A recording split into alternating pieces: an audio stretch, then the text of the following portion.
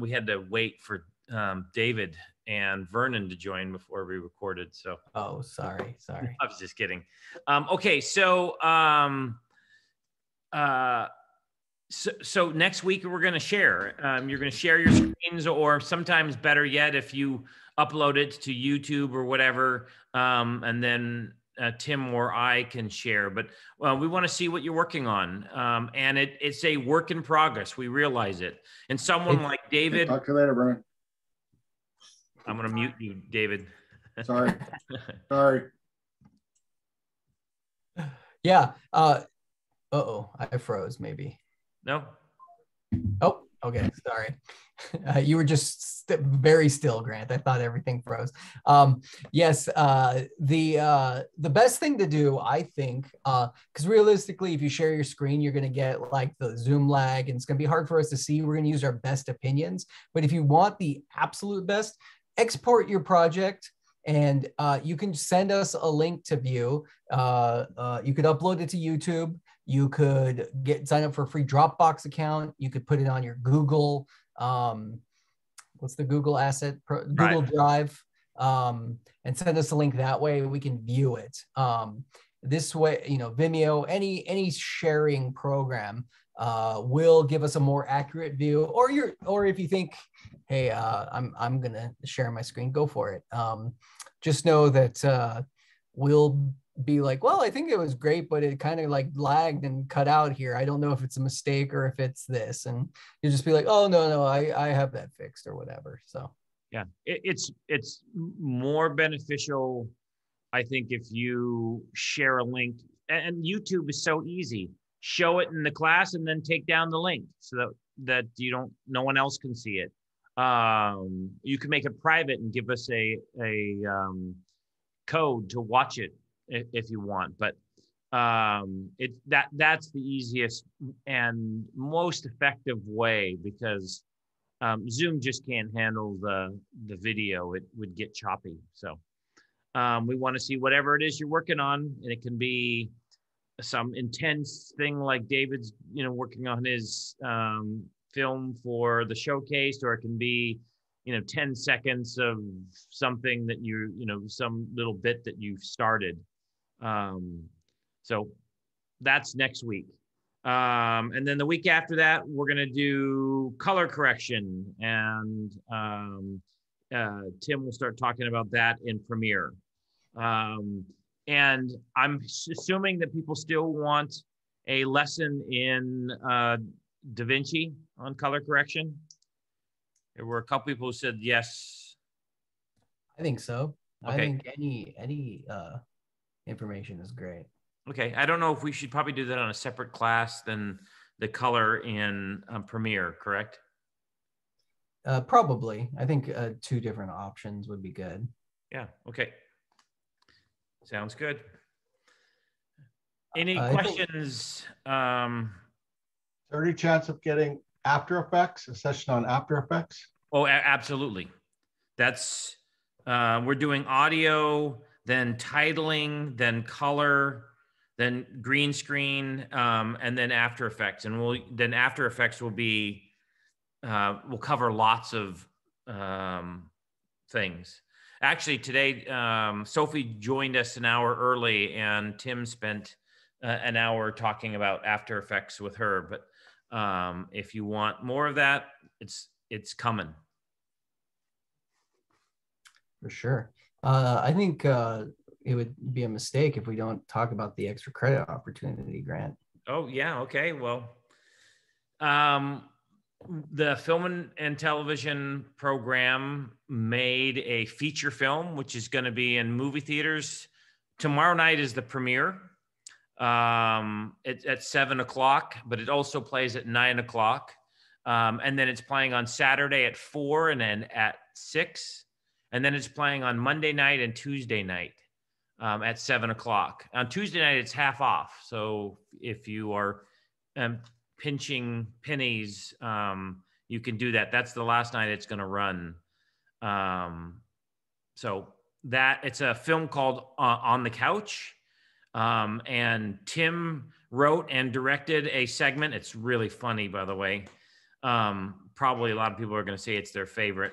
I don't know. Don't oversell it. Grant, of course, wrote several sections No, just two. and other former GAF students and any current. No, I think they're all former now. Yeah. All GAV alumni wrote and directed. So we have what, 6 directors? 7. 7 directors, and it's a series of what you would call vignettes, or basically 10 to 15 minute segments that all piece together to tell a much bigger story. But it's really, I think, interesting and fun. And if you go, show us you bought a ticket. How many extra credits you offering, Grant, in this 200. class? Whoa. That's 20% of your final grade. Robert, I told you he'd give more than I would give. So. Yep. So, and you can meet the filmmakers and the actors who are going to be there. Yeah. Friday at 7 should be really fun. It should, looking at, what's cool, Grant, is I don't know if you've been looking, but you can see how many tickets have been sold already. If you go in and try to buy, I can see the seats that have been sold. Yeah. I tried to buy some more for some people, and it's getting tight. Pretty full. It was at over 90 when I last looked, so I'm sure it's more than that now. So, but there are a lot of other screenings. Yeah, a lot of other screenings. If you can't make it, totally worth checking out. We, of course, are partial to it as the creators. So lots of fun. It's kind of cool to see what fellow filmmakers have made. That's why the showcase is so cool, because you can see what other GAV students have done, and watch some amazing films. So anyways, come hang out with us. Friday at 7 tomorrow, if you can be there. If not, all weekend long, and Monday and Tuesday. So extra credit opportunities, 200 points. I think that's worth a movie ticket, especially at Tuesday. This is, of course, in Morgan Hill at Cinelux Theaters. Right. Can we show you the proof of the ticket for the extra credit and everything? Yeah, just take a picture of yourself holding it. Or if you go to the premiere, go get an autograph from one of the actors or filmmakers. I'll even give you. I'll do this in the picture. Well, I mean, if we're at the premiere and you're at the premiere, you're probably gonna know that we were there. So. Yeah, but you need to take a picture to prove it. We might not remember. We'll forget. Yeah. That's all right. We'll be mobbed by our adoring public. It'll be hard to. And we'll be drinking champagne and such. So yeah, that's it. Wait, we're before the movie? Well, okay, afterwards, but the entire thing. It'll kill some brain cells. Yeah. So yeah, I would just take a picture or save your ticket or whatever, and if you're willing to get on screen like the brave David and Vernon, you could hold up your ticket and that in a Zoom meeting, and that would be enough. Yeah, that works too. So do we have to get a picture and an autograph, or can it just be an autograph? Okay. So. Yeah, we just want to make sure you go. And it's kind of picture cool. of the autograph. We have some really great actors who are coming, so you get to see these people who are on the screen. So yeah, it's kind of cool to meet them and talk with them. Does it have to be every single actor, or just one? No, just one. Okay. Yeah. We're trying to make it easy, not difficult. Yeah. Just going is, if you take a picture of yourself like with the screen, that would work too. Yeah. Oh, as the, how do I say this? As the actor's picture, or is that just part of one of them? One of the requirements. You're there. Okay. As long as we can tell you're there. Yeah, all right, so I'm here. I would What if I just bought the ticket and just never showed up to it? That's hey, I got the ticket. Yeah. We want you to experience. Print out the ticket and go stand out in front of the theater, and you could trick us that way. And we'd be like, "Oh, what was your favorite part, Robert?" And he'd be like, "Oh, yours, Tim." And I'd be like, "Oh, thanks, good, 200 points." Yeah, all of I'll probably 96 probably minutes. end up going tomorrow. And it's like, what's your favorite? I mean, which tell us more. What did you like? Oh, I liked it all. It was great. My favorite was when the credits happened at the end. Probably go home. I was surprised. That couch was really good. Really, you just need proof of that we were there, and Pretty then much, yeah, to get extra credit, proof that you were there. okay. Plus, Grant's gonna be at every screening, and he's gonna he has a checklist, so he'll know if you showed up or not. He'll just be, if you don't see him, he's probably up in the booth. Right, Grant? Yeah, that's it.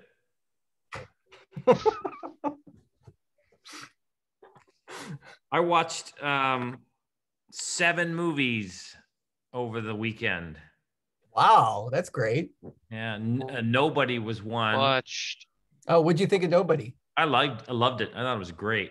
It was really fun, right? Yeah, I thought it was really That clever. bus fight scene was pretty good. Speaking of editing, the editing in the beginning of that movie is great.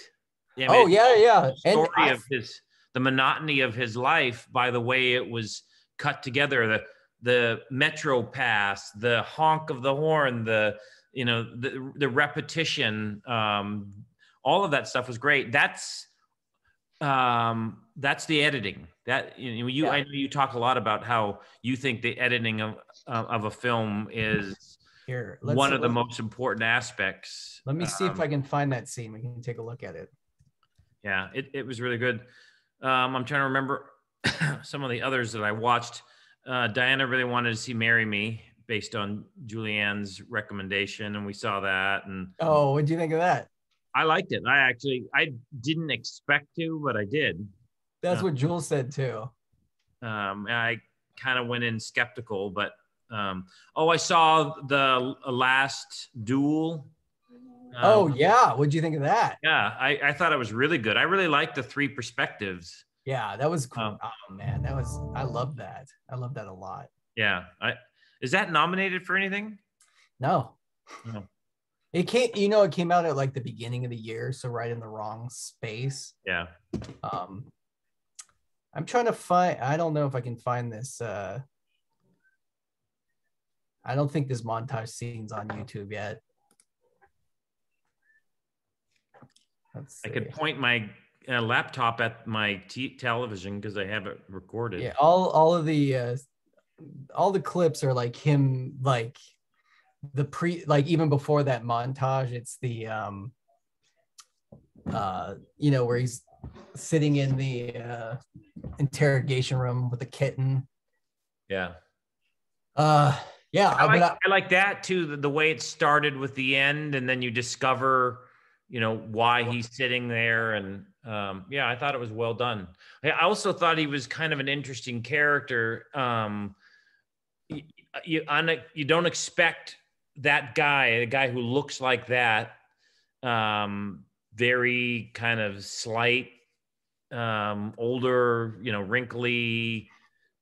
He didn't even seem very coordinated. And then I also liked one of the things that in movies so often is the protagonist is kind of almost invincible, and yet he gets his butt kicked. Yeah, he also beats 5 guys, but on the bus scene, I mean, he's bleeding. I don't want to spoil things too much for anyone who plans to see it, but I don't know. I liked that element about it, that he's not an invincible character. That I was reading something where they call this genre of movie kind of like they call it dad action, because it's like John Wick, where it's like just a good action movie, and you kind of like Jack Reacher or something like that, where it's like, just a man on a mission type of thing, where just a bunch of fights. And he realistically was just like pushed over the edge, right? To take up an old life. The ending alone, Grant, like the Well, I love his dad with the shotgun too. oh, no spoilers, no spoilers. But yeah, no, like who would have known that that actor would be an action star ever, right? Like one of my all-time favorites from one of my all-time favorite movies. I don't want to say anything, but really great conclusion. Kind of ridiculous movie, and for me, the 90-minute went down so quick and smooth. Like that was just an enjoyable watch. That was something that, like, sometimes movies, even if it's a good movie, like I loved it. I recently just watched oh man, while you're thinking, I'm going to interrupt. So you said 90 minutes. One of the bits of advice that Tim's going to give you constantly on your work this semester is make it tighter. Cut out the fluff or the unnecessary material. And that's what this film did. It really, quick images tell the story. So sorry to interrupt, but no worries. I'm a big proponent of make it faster, make it quicker, make it get to the point type of thing. Yeah. And I'm not opposed to it. Like The Last Duel, I absolutely loved, and I feel like that movie was like 2.5 hours long. And I wish there was more. Honestly, I loved the Rashomon kind of element to that, where you see the same events from different perspectives and it fills in. And the best part, Grant, is like you're never really sure who is right? Because they're kind of telling the story from three different perspectives. I believe the wife. Well, at least when it came to a lot of more so, for sure. But also, it's like all based off of historical documentation, right? So, I definitely feel like she was more the side to be on, right? The more trustworthy narrator. Yeah, I love how, like, the thing that they do is you see it from different perspectives, and I love how much Matt Damon's character changes from the first section to the later sections. And boy, he becomes a very, I mean, even the way he looked, that haircut and the scar. The way he changes, like, it's so good. Like, it's very clever storytelling. So, yeah. Hey, look who's joining us, Joseph. My bad. Just got done from a production meeting. I was going to join earlier. Thanks for joining. Joe is now in film school down in LA, and he wanted to join. I think he wants to share a bit of his latest cut of his movie. Is that what you were going to share, or? No, I just wanted to join to. Cool. Look at Tim over here with my background. I just wanted to join just to see how everything's going, and I haven't really had any time. We've been doing so many other projects, but now I'm done with all that stuff, so I'll just start knocking it out. Good. April 15th is your deadline. Yeah, I'll have it done way before then. But are you going to get it color corrected? Yeah, Chris is color corrected it. So okay. We talked yesterday or the day before yesterday. He's a busy guy, so you got to get on his schedule. Yeah, he's to fight David Butterfield for him too.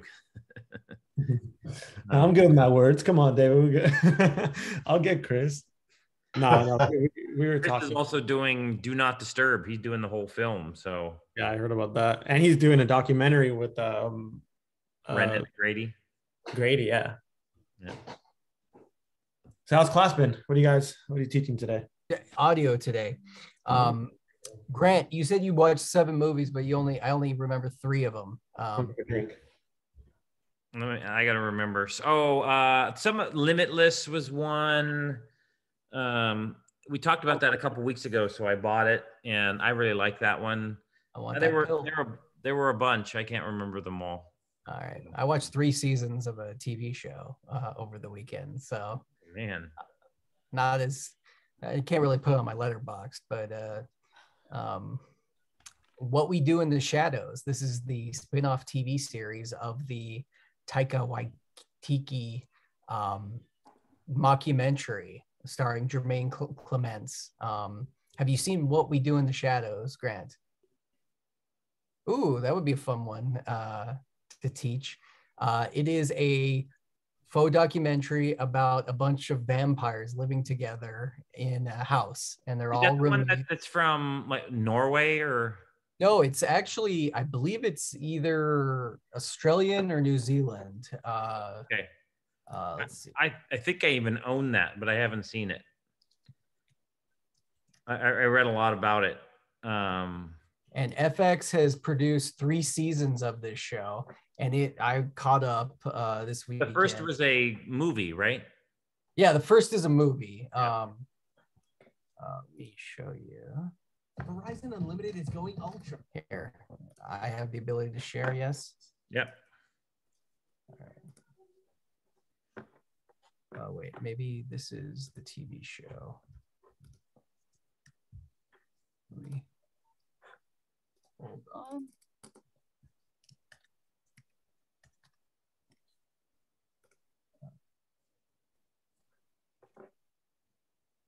Yes, here we go. Perfect. All right.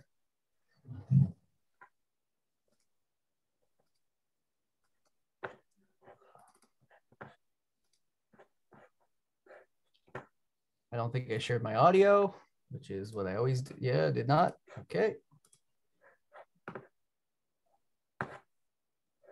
Now we're seeing After Effects. How about now? Good? Yep. All right.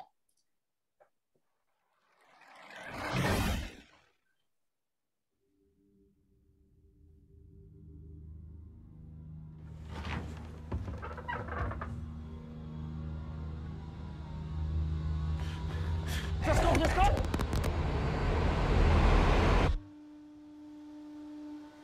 It's been like this the whole time, Deacon, on dishes, and it still hasn't moved in 5 years. You're a cool guy, but you're not pulling your weight in the flat. Oh, I'm glad to hear that I'm cool. No, that's not the point, though. You're missing no, I the know. point. Not a flat meeting about how cool you are. When you get 3 vampires in a flat, obviously there's going to be a lot of tension. Viago was an 18th century dandy. Look, a ghost cop. Vladislav is a bit of a pervert. This is my torture chamber. Deacon's like the young bad boy of the group. I'm supposed to pay rent, but I don't. The trouble with being a vampire is you have to be invited in. Come in to the bar, please. It's walking. Will you invite us in? We need some fresh blood. Hi, my name is Nick. I've been a vampire for 2 months. My friend Rich is a bouncer. He'll invite us in. Gentlemen, you are most welcome. Nick is so much fun. I'm a vampire. Vampire! Such a dick. Nick, why don't you use the front door? You want to draw attention to this house, hmm? You've got a whole documentary crew following you around. You let a vampire hunter into our I don't house. let him in. I just gave him my email. He doesn't... Kill you! I'm already dead! You will not eat the camera guy, maybe one camera guy.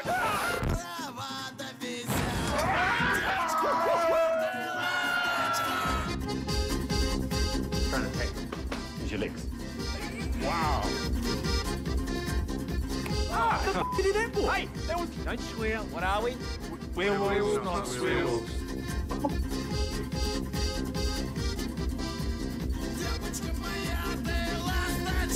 When you're a vampire, you become very sexy.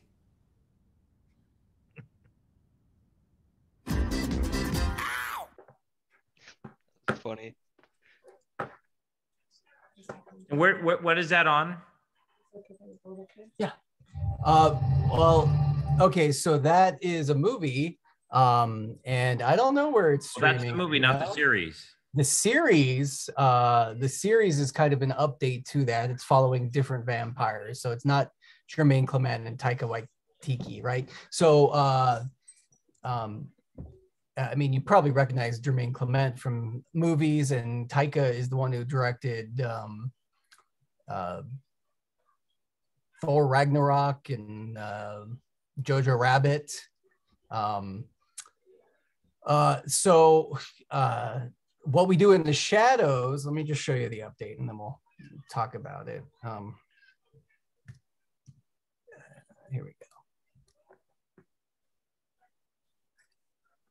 So I've got, let's see. Let me my essay written. Mute the ad. Sure.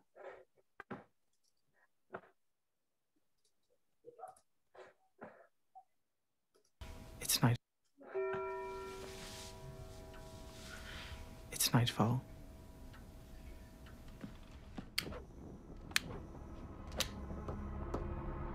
He awakened.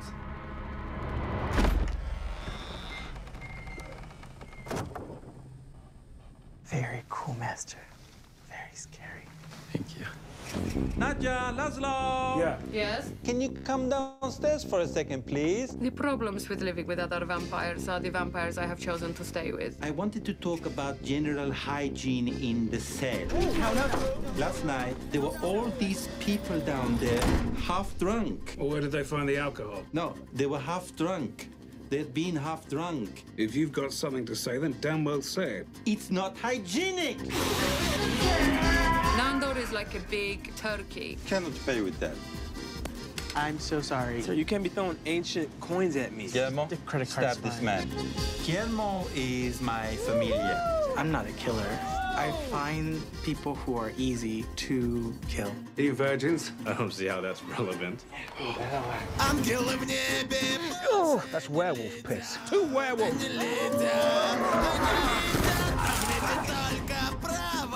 Colin, what are you doing in here? This is my bedroom. My name is Colin Robinson. Hi, Deb. And I am a energy vampire. We either bore you with a long conversation. Hey, Don. Or Don. we enrage you.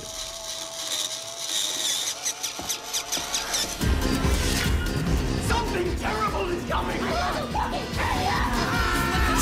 Master, this is pretty macabre. I've got my cake caught in the door. Well, yank it out! So what's great about it is it's the mockumentary style, like The Office or whatever. And I have to say the TV show is even better than the movie because they have that energy vampire, which is a really funny concept. And he's like just not a normal vampire. And he bores you and no one likes to be around him and he lives with them and he can even like feed off of them, so he's just always telling them like the most asinine and boring stories. And you know, they all have like names that are like ancient. His name is like Colin Robinson and it's like, oh hey Colin Robinson, and you know, it's good. I recommend it, highly recommend. There's it's on FX. I watched it on Hulu, 10 episodes per season. And for a comedy, they actually have a really interesting like serial element that like goes from season to season. So there's a cliffhanger in the last season. I'm like really interested to find out. Great stuff. Lots of cameos too. Let's just say a famous vampire hunting actor who played a comic book hero might be in the first season. Wesley Snipes. All right, let's get into editing today, unless anybody else wants to talk about anything else, or I can show you some other cool stuff. But that's a high recommend from me. What We Do in the Shadows, I think, is a 3 or 4. I actually haven't seen the movie in a long time, but ooh, look at that. Toy Story 3, Grown Ups, Sorcerer's Apprentice. Wow. Despicable Me 3D, Inception, Eclipse, Ramona and Beat. Oh wow, that is an all-timer. What? How old is that? Okay, well, looking at Despicable Inception, I mean, isn't that 2010? I was trying to get my extra credit. I'm at the theater. Oh yeah, look. Oh, good job. Here are my tickets. Oh, they're not showing up. That's good. Hey, You see? come to the after party, right? Yeah, I will be there. Good. All right. I'm going to open up Premiere.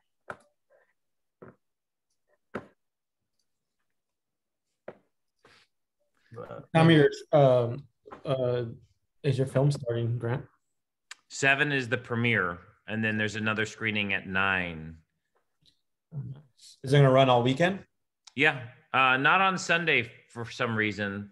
They're going to have 4 and 7 on Saturday, and then 7 on Monday and Tuesday.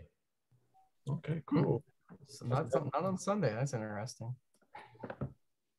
All right, I'm going to open up just a project that I have here already open. You can pull up any of your projects, but let's talk about the green elements here. Looking at our timelines here, we can see that there's green and blue really represented by the different timelines. And remember, I always talked about right here in your timeline or sequence, there is a main bar that is the division. And what does that mean? That means that anything below this line is audio and anything above is video.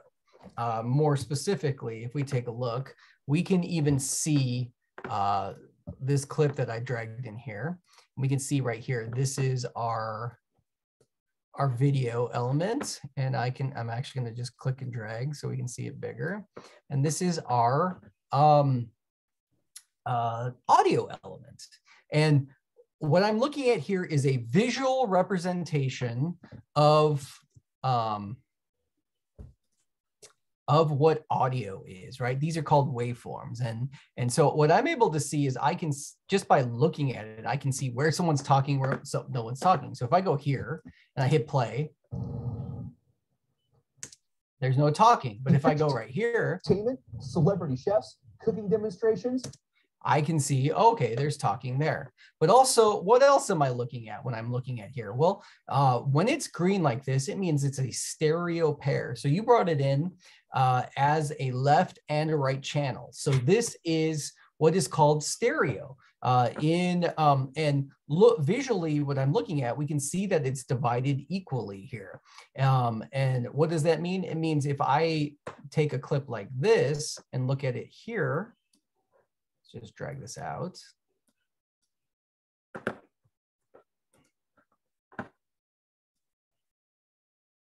Can you all hear the chipmunks in the background of my Zoom?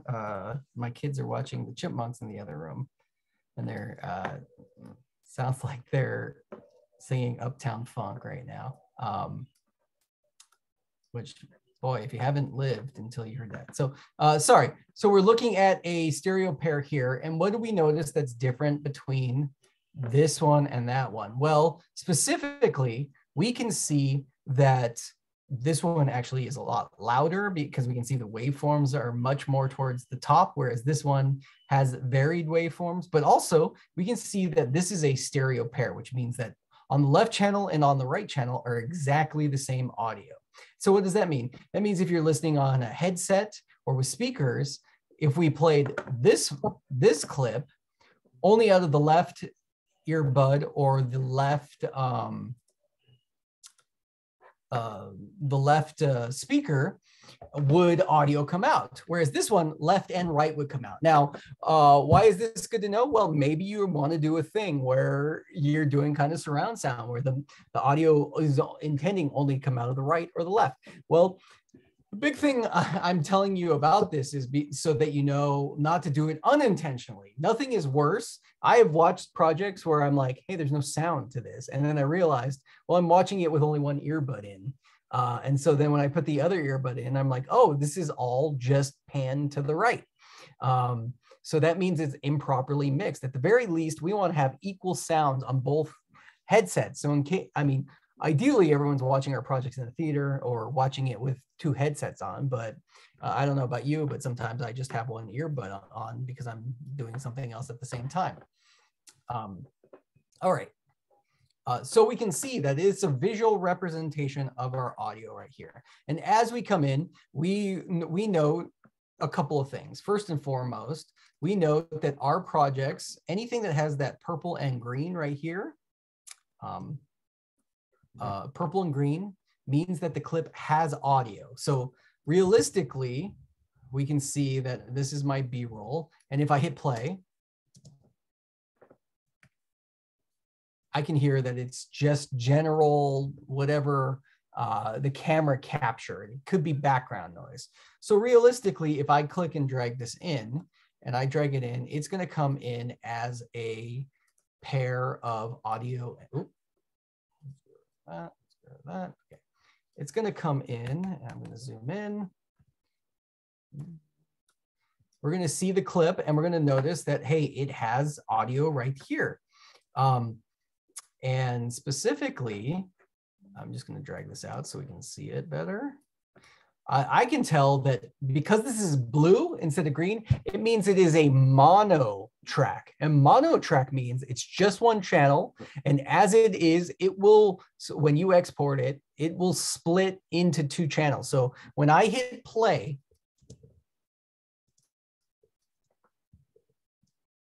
mono specifically, and I double click up here, we can visually see that our audio clip, our waveforms are only on the left channel.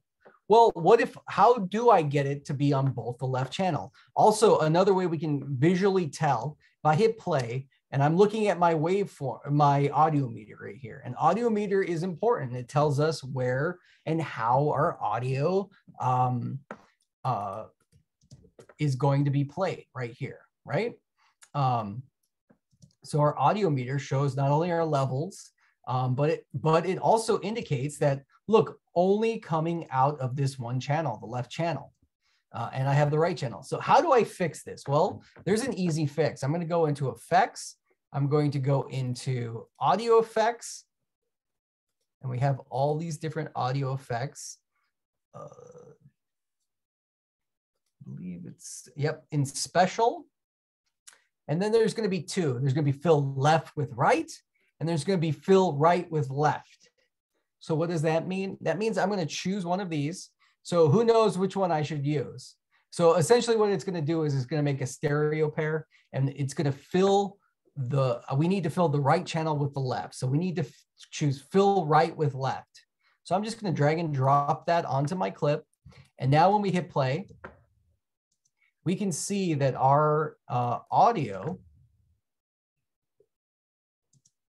is now a stereo pair, which means it is perfectly good like that. Now, why is this important to know? Well, specifically when you're going to shoot a movie and maybe you're going to use multiple mics, you're going to use multiple inputs, you're going to use a lav microphone and a boom microphone, and your audio is going to come in with multi channels. Well, all the channels are going to be mono, and maybe you're going to want to fill it so it's on both left and right. So this is a good, important one to know.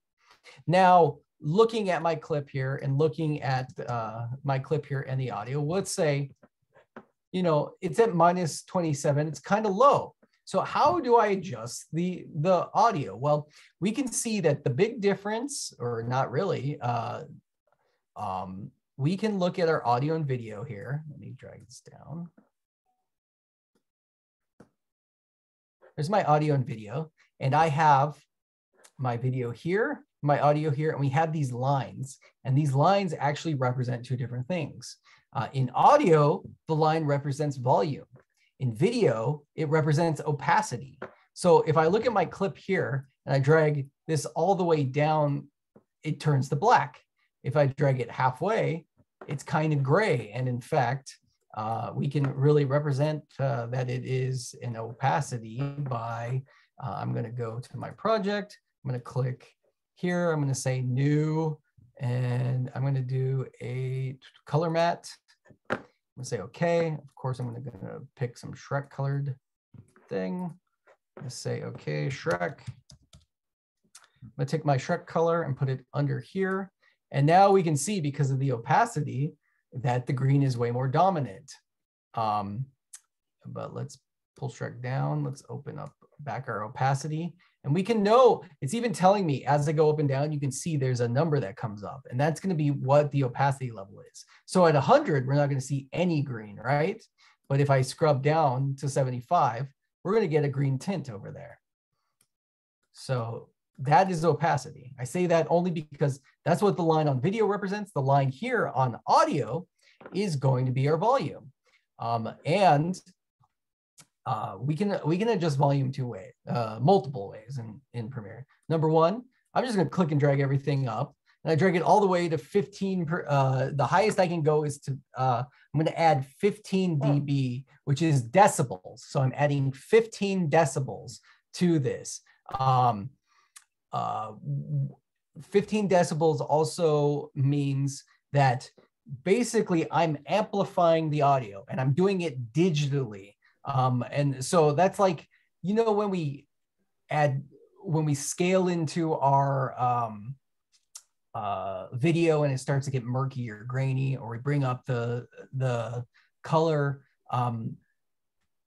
essentially we're affecting what was originally recorded. So ideally our audio is recorded at a decent level so that we don't have to add a lot of volume. But fortunately, if we add digital volume, the amount of gain, which is digital disruption, is going to be less than our audio. At least it's going to be less noticeable, and there's ways that we can adjust around it. But realistically, we can see where this is at 0. We see that my audio is bouncing around -27. And if I go up 15 dB, now everything's bouncing around -12. So great, I made it louder. Realistically, there's no sound other than background noise. But how do I make it louder than that? Let's say hey, it's still too quiet. I need to make it louder. Well, I'm going to go and I'm going to click on my audio here, and we can see the audio visualization here. And then I can click on effect control, and I am going to see that my whole volume, instead of having motion or opacity that like video has, we're looking at volume now. And we can, instead of moving the line up and down, I can actually go and manually move this up and down. And what you note is I have my keyframes on now too. So I can actually lower the volume to -infinity, raise the volume to +15 dB. And because I now have keyframes, let's make it plus and then let's go minus. And basically we can see that I have made a, we can see here that I basically made what's called a fade. And we're fading up our volume. So let's hit play and see. So that's basically, you're turning up your volume from nothing to the highest amount you can go. Well, we can make it louder than that. And how do we do that? Well, we're going to add some effects. And this is a very basic effect that we want to go in to. And it's going to be right here. Our main effect right here is volume. If we click and add a volume here, what I'm able to do is add another 15 dB. So that's going to make this clip even louder. Let's do 15. There we go. Have my keyframes off on that one. So now, when we're at full volume here, we can see that the audio not only is bouncing now around the -3, but anytime there's red, it means it's peaked. And the red is an indicator to tell us that, like, hey, our volume has reached a really loud sound. And if it's not intentional, we're going to get to a thing where our audio is going to start to over-modulate. And that, what does that mean? That means that our volume is too loud, so much so that it's going to break our waveform. And our waveform is a natural up and down wave. And basically, when you start getting into over-modulation, it will disrupt your high highs. Your low and bass area might be good for a while. But have you ever recorded audio and it all sounds kind of muffled and it's really loud? Well, that's because it's overmodulated or it was recorded poorly. So here is the one feature that I think is needed to know when you're recording audio. It's much easier to correct for low audio than it is to correct for overmodulated audio. You can bring the volume down, but if your waveform is overmodulated at the recording, you can never fix it. You basically will just need to re-record your audio. Whereas if you have a low level audio recording, you can bring it up and clean up the gain or the hiss noise that's going to come with it. Much easier to fix that. So always be a little more conservative with recording audio. Grant, have you experienced overmodulated audio? Yeah, but I want to argue a little bit. You're absolutely right. If it is overmodulated, it's in the red, that's really bad. I also feel that sometimes people overcorrect and they record at a lower level, and then it's recording is a lot of noise with it. So when you turn it up, you're hearing a lot of other stuff. So there is a kind of prime area. I have found out that on the Zoom that we use for our class productions, keeping it in the yellow and the orange for dialogue is best. Yeah, and definitely that's why a good skilled sound person is great on your set, because I mean, don't you think it's easier to fix low-level audio than high-level audio, though? When it's overmodulated, you can't rebuild it, basically. Well, I mean, it's unfixable if it's overmodulated. So you want to record so that it's not peaking. It's not. Oh, you want to record so that it's proper. I'm just saying that. Hopefully you don't have to fix it. Is the problem, but. Under the volume too low can be a problem as well. Tim, so does Premiere bundle all the layers together? So for example, when we film on, when we record audio on the Zoom, we might have 2, 3, 4, 5, 6 mics recording at the same time. Can you see all the different tracks, or does it bundle them all together unless you open them up? Yeah, absolutely. Check this out. In fact, we're jumping a little bit ahead, but when we get into something that has multi-layers. So Joseph, you need to pay attention, and David, I know, has done this. Why? And then Alex, this is only grown in and around Gilroy, California. Sorry. That's because here at the Garda Cap, it's really only stop. Okay, there we go. So basically we're dealing with one channel right now, but eventually you're going to have layers upon layers of sound effects, of everything. And when you get into it, then you can look here at what is called the audio clip mixer. And what this allows you to do is actually you can play through and be like, okay, I'm going to bring up my. Because here at the Garda Capital, we have the perfect balance of. So you can go and adjust accordingly. With your keyframes on, it'll add keyframes. So realistically, when I am this is what I look at when I'm done with the piece, more so than anything. For me, when my method of editing is I will go through, I will mess with the audio as is. You can see that I have raised this up a level. I have also added the whole channel up a level. You can control your channel level as well. So that's everything on this channel is raised by 9 volumes. And then I also have a music bed right here. Oh.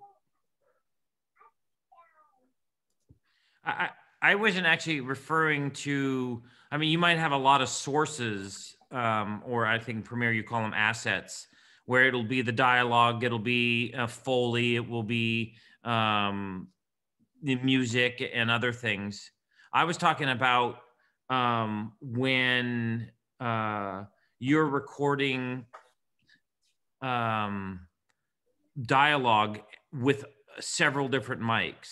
So we often will have 2 or 3 mics per person. We'll have a lavalier, we'll have a shotgun, etc. And it's all comes together in one file. And it's a real easy thing in Final Cut to separate them. And I actually separate them, and then so that I can see that they're turned off or, you know, mixed a certain way. And I just don't know how Premiere does that. They load into separate channels. Yeah, they do automatically. Yes. I wish I had. I might have one. Let me see. I'm actually looking at it right now.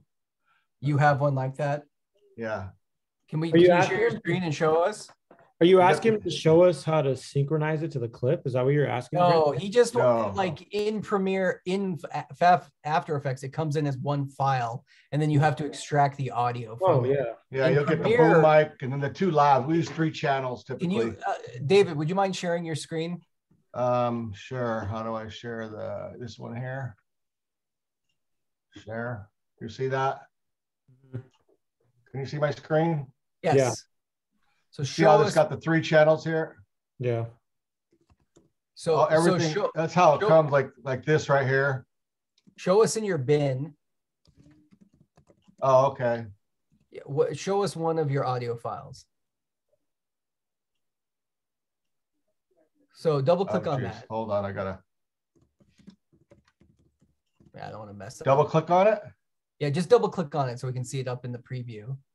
And then if you scroll down in the preview, we can see.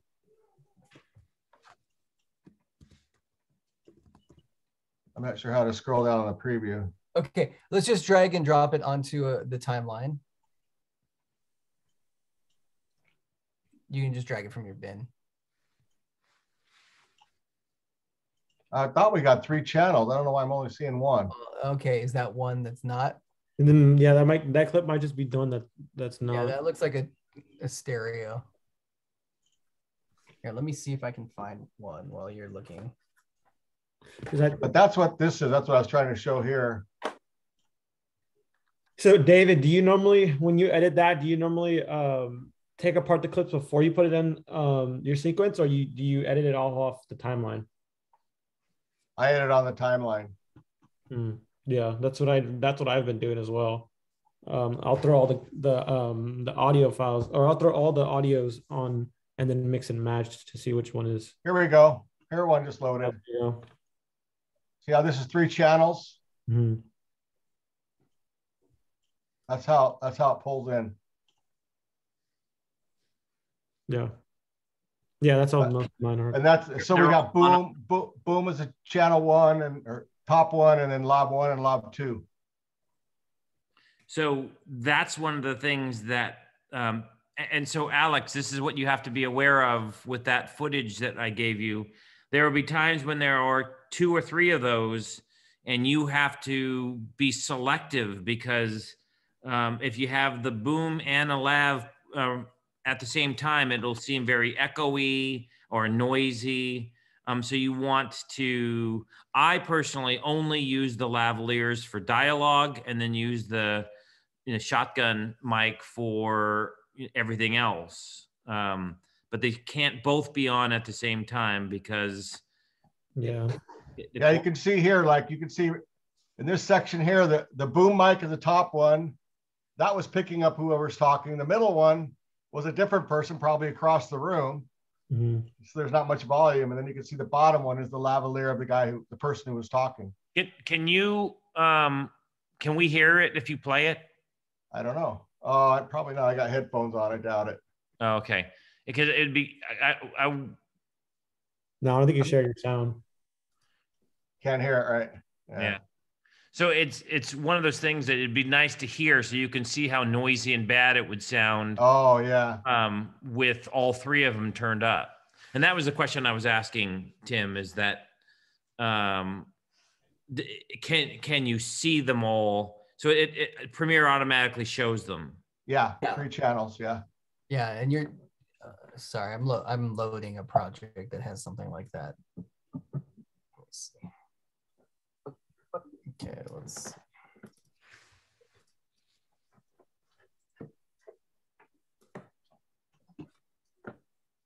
Assuming I did.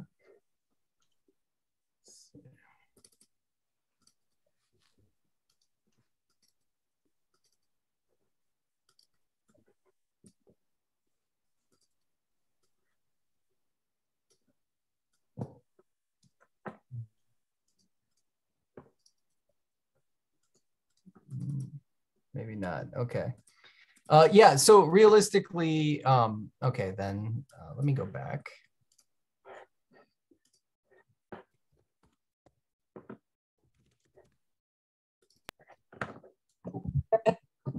So realistically, then it'll come in +4 errors. Cool. Is that all you're seeing? Yeah. You're just seeing an error message, right? Yeah. That's not right. There we go. Oh yeah, this was surprise. Surprise.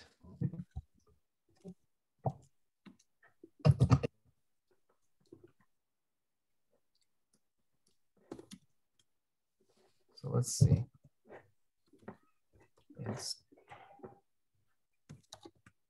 Sorry, it's trying to load in a bunch of After Effects stuff.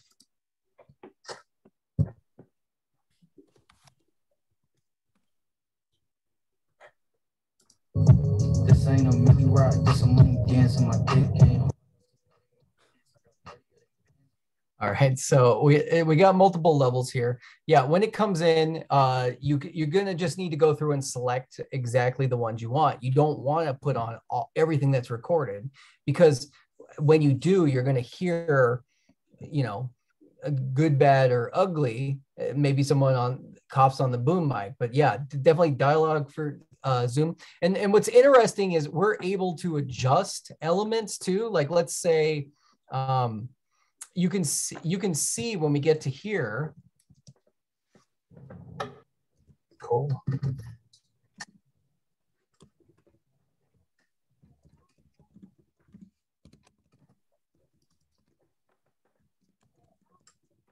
We can see different elements layered on top of each other. Just like audio and video, audio is not going to be dominant though. The higher up will not mean you're dominant. Basically, all audio layered on top of each other, whatever one has the highest volume will be the dominant sound.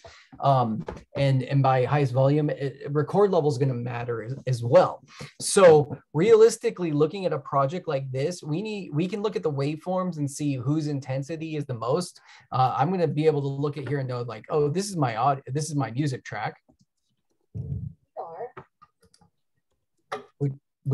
And what's great about something like this, I expected that to play something, but if I double click on my audio, I can click up here. I can see here, but also I can see like my keyframes. Oops, let me go right back here. I can see my keyframes to see what level it's at. And within the clip, I can maybe want oh, my channel's muted. That's probably why. All right. Okay, so my channel's right there. I don't know was this song in the actual piece, Grant? No. I was gonna say, I don't know whose edit this is, but it's Shoreline Mafia. Yeah, seems like Grady something.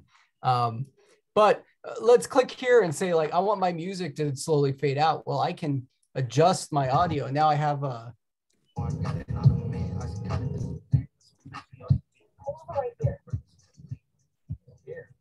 So the art of audio really is mixing. Like we can see that like right here, we have the car noise, we have the dialogue going on here, and then we can go through and even adjust, make our edits, zoom on in.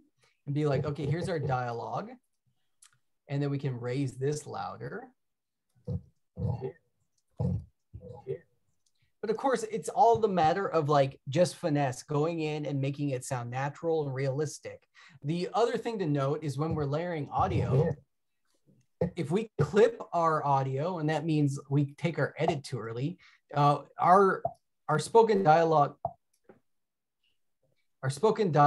is going to sound bad.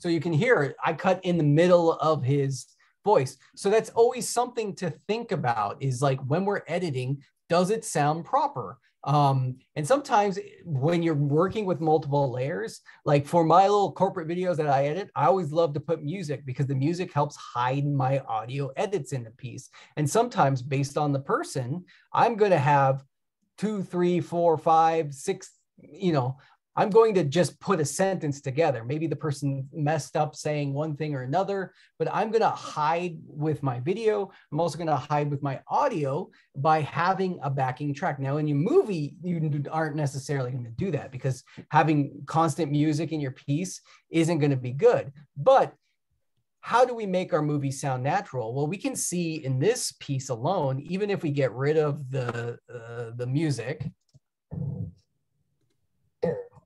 Why? We're going for Okay, well, I messed up his audio there, so let's fix that a little bit. here. Why? We're going for a little walk. Come on, I thought we were gonna.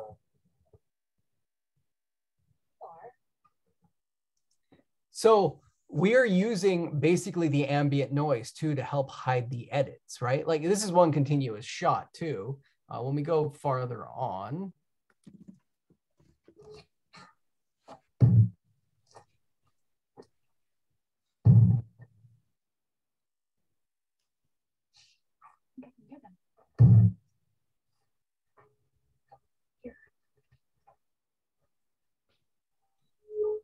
So realistically there we're using music to signify something creepy is going on, but you're not going to have music through your whole thing. So you realistically are going to want to layer it to some background noise.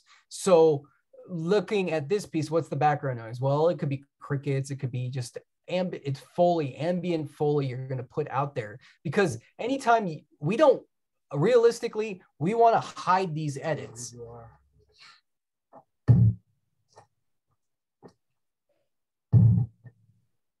So right there, realistically, is a problem because we go from like hearing walking noises and hearing them properly to this missing section where there is a beat of a drum and it's signifying something, but this is distracting because why aren't we hearing the Foley of them walking at least? So that's something that I would go and finish and put into my edit. And realistically, we're looking at something like this. We can see the multiple layers. We can see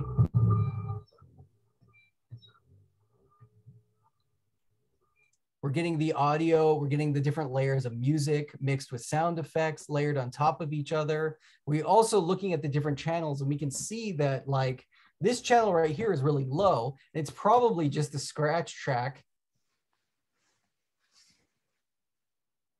It's just a scratch track from probably the Red's audio input. And because it's blue, we know it's linked to the video. Green comes in by itself. Blue means it's linked to a video. So realistically, when I'm editing this, most likely I'm just gonna mute all of these channels and be like, I don't wanna hear the camera's sound, because what the Red records, it really has a, the fan turns off, but the Red's microphone is not designed to capture good scratch quality audio. If we just listen to this track of audio, they're outside and we're hearing scratching noises wherever they're talking. So realistically, I would either delete this or mute the channel. And basically you can just delete whole clips of audio. Getting it back is a harder thing, but looking at it now. Jet, babe. It's right. It was her idea. Oh, we got a chat.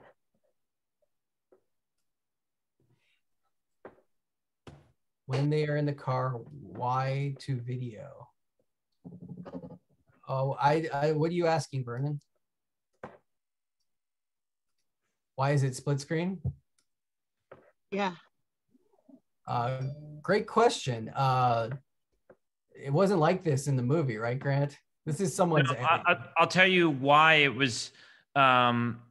Derek was in the back seat filming, and you could see his reflection in the rearview mirror.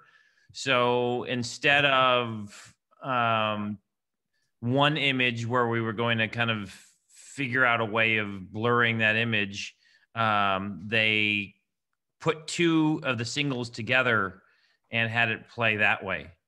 It's just a different way of doing it. Yeah, so you can see I turned off the crop. So the two layers on top of each other are basically laid on top, and they added a crop effect. So we could see them both. But in the, let's see, I probably have the wide shot here somewhere. Let's see. I'm just in the audio bin. Here's the video. This is definitely, okay.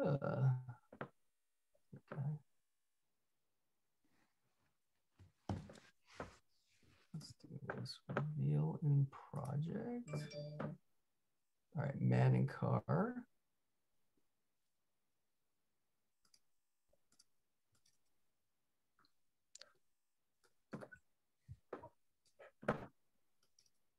That's his singles, but also, see, where's the two shot?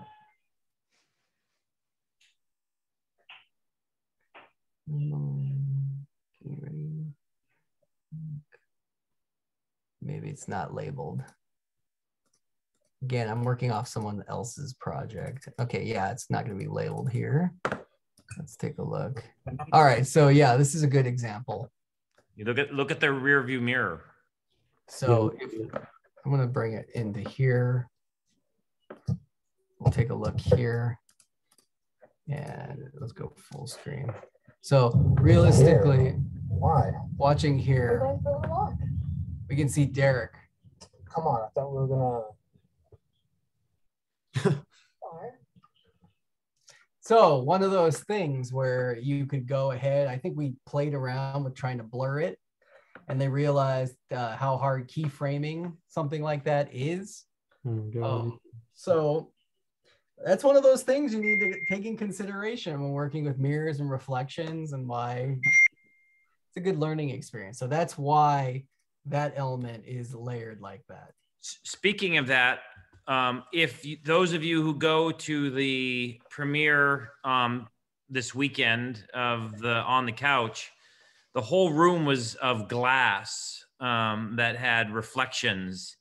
It was the biggest nightmare ever to film in that room, because it not just the reflections of the actors, but of all the lights and everything. And it was you'll see it's a cool looking room, but what a nightmare to shoot in it. Okay, so looking at this project, we're going to look right here, and we know that this is scene 2, take 1, right? And so those of us who are in production class know that, what is this called? What, the slate? Slate, yep. So our slate is right here. And what's the point of our slate? Well, it marks, it tells us what our scene, our take is, but also the clock. Real loud. Wait, now we're rolling. You did? Need to take what? The slate right there, the clap allows us to see a visual and audio interpretation of a sync point, because like we can see right here, we're recording a channel of audio right here.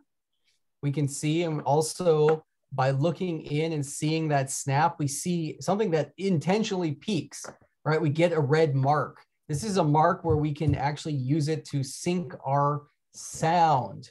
Now, what's interesting too is if we see the snap,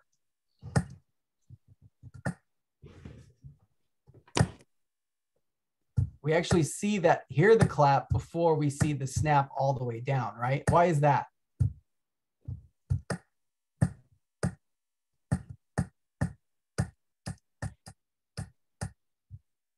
Sound travels faster than light. So we're getting the audio, this is one single frame faster. So we have a snap point right there. And what's great is we're going to then go to our audio. We have to remember this is scene 2, shot 1. So let's go to our audio bin. Let's go to scene 2.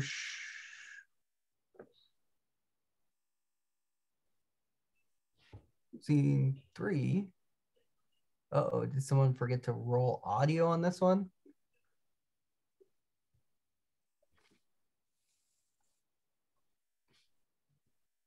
Maybe it's not labeled properly.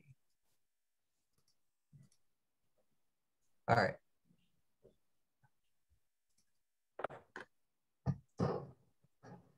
A mic check. 1, 2, check 1, 2, check 1. Yeah. No? Okay.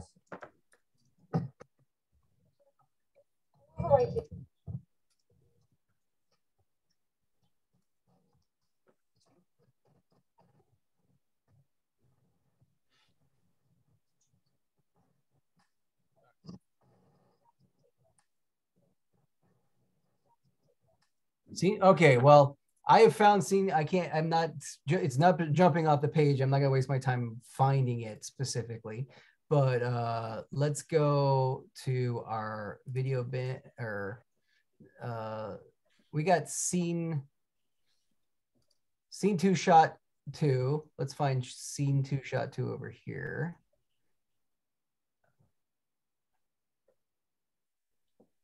Oh, I'm in the audio bin, that's my problem. Let's go to video bin, and we're gonna go.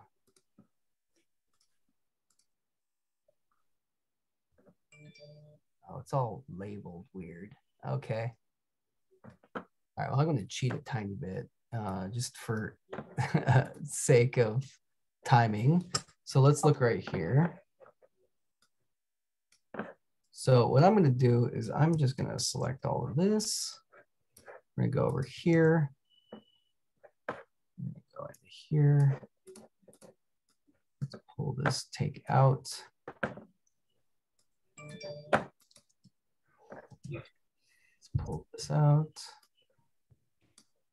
And I'm going to reveal this in my project. Okay.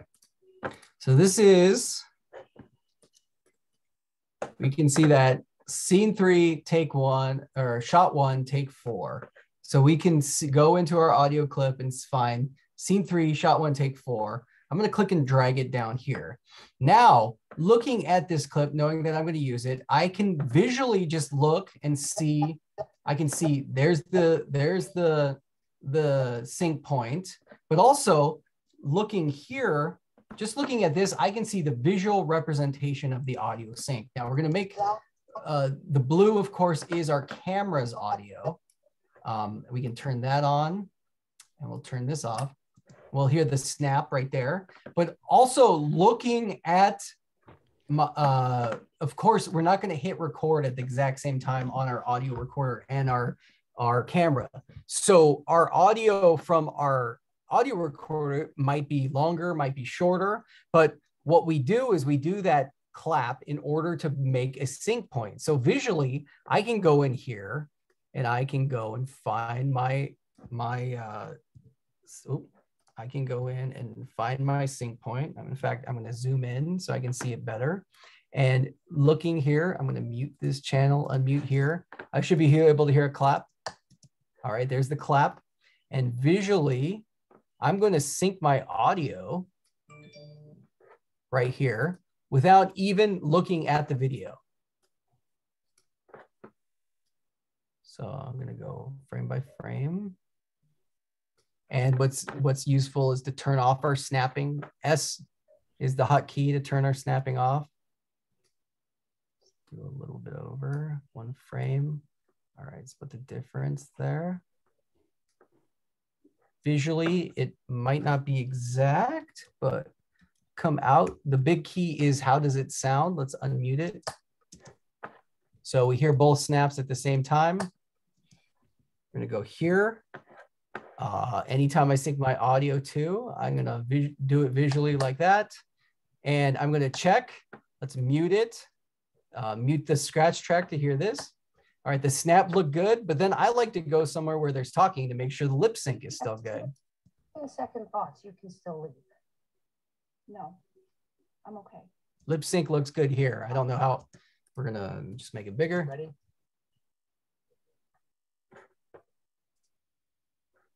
Oh, oop. Jen. My bad. I clicked off of it. Let's go back to where I was. Action. Action. They should be here soon. Okay, lip sync still looks good. So I just manually sync my audio and video using the clapper in order to sync that. Well, that took a little bit. You're going to do that for every clip and every clip you choose. But let me tell you something. Technology's grand. This is how I used to do it. Technology's grand. What I can do now is I can import my clip. I can bring in my audio. I can select all of this and I can control click onto here. And then I'm going to choose synchronize. I think I didn't do it. Synchronize. You can choose clip start, clip end, time code. But what I'm going to do is I'm going to choose audio. So it's going to basically go through the channel one of both what's recorded and what's the scratch track in all of the audio that's selected. And if I hit OK, it is going to process and essentially it just manually sync the audio like I did. Which, I mean, that wasn't as impressive as I wanted to. So let's realistically watch the sequence when I synchronize it here. As you can see, the clip jumps into position, and upon checking it, If you're having second thoughts, then you can still leave. what's really interesting too is the sync will almost depending on how big your shot is. So let's say realistically, let's say I'm like, okay, I want to use this clip. This is going to be fucking great. Yeah, but it's fucking great. All right, this is going to be effing great. Let's just say I made an edit and I put it in here. And now I'm like, okay, well, I just used a scratch audio to make a rough edit. I'm working off my rough edit here. Okay, well, is this going to work? Well, let's see. Let's see if Synchronize can pull from that much data. All right, my clip disappeared. No, actually, it jumped to the position of. It's going to be fucking great. All right.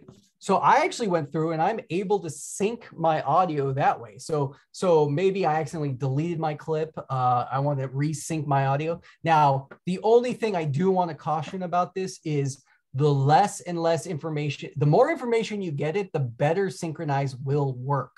But the smaller the information, the more likely you might encounter a mistake. What's great too is maybe you have multiple cameras with all recording scratch audio and multiple channels. We could select everything and it'll all sync together. In fact, we are syncing based off of this scratch audio here, matching with this audio recorded from the audio recorder here. Now, this is why it's important and why I suggest, even if it is a bad microphone on your camera, always record scratch audio. Because if you didn't have any scratch audio, let's say, for example, we recorded with no audio, or the camera just didn't record anything, like you didn't have the microphone plugged in, you'll just get a blue nothing. Well, auto synchronize won't work because there's no reference for it to do it. If I select these two clips and I say synchronize, and it's going to say, well, I can't do audio because there's only one audio track. So you could go by time code or you could go by clip end or start. That's the only way to synchronize. If I do clip start, all it's going to do is line everything up from the start of the audio to there. That's not really helpful. You're not going to hit everything start at the same time. So realistically, it's good to know how to do it manually, because I'm going to look at my sync point right here, right? So I'm going to go with my video and be like, okay, well, right here is where my visual sync is. And then I'm going to go get my audio sync point, my clap.